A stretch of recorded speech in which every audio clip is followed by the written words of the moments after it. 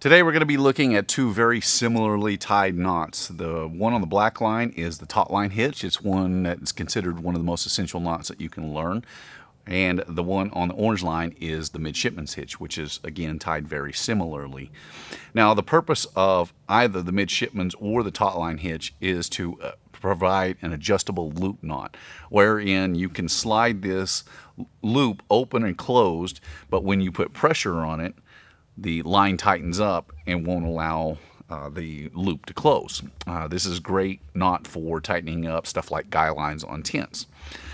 Now again, they're tied very similarly, but I like the Midshipman's a little bit better because it holds a little bit better, and that's more evident the larger a line that you use. If you're using on stuff like paracord, they both hold pretty well, but if you get on a little bit more slippery rope or cordage, the Midshipman's holds just a little bit better. So let me show you how each of these is tied. So the first knot that we're going to tie is the taut line hitch, and what you need to do is just create a bite in the line, and we're going to leave ourselves plenty of tail to make these wraps. So now what we want to do is we want to cross over, and we're going to create 3 half hitches. So the first one will be here. The second half hitch will be on top of this one. So we'll just continue looping around the main line here to come out to the inside here.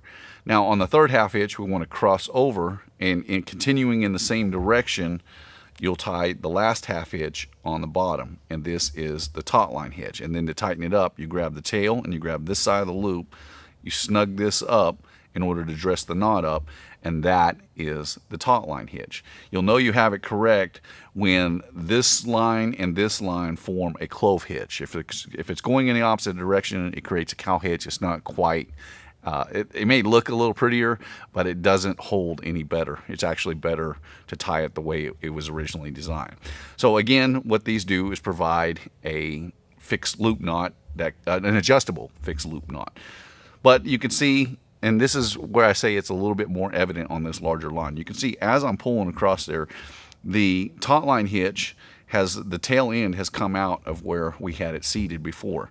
And so this knot can tend to, in larger line, it can tend to break apart a little easier or come undone where it doesn't work quite as well. Now let's tie the Midshipman's hitch. Now the Midshipman's hitch is tied pretty similarly. You want to create the same bite.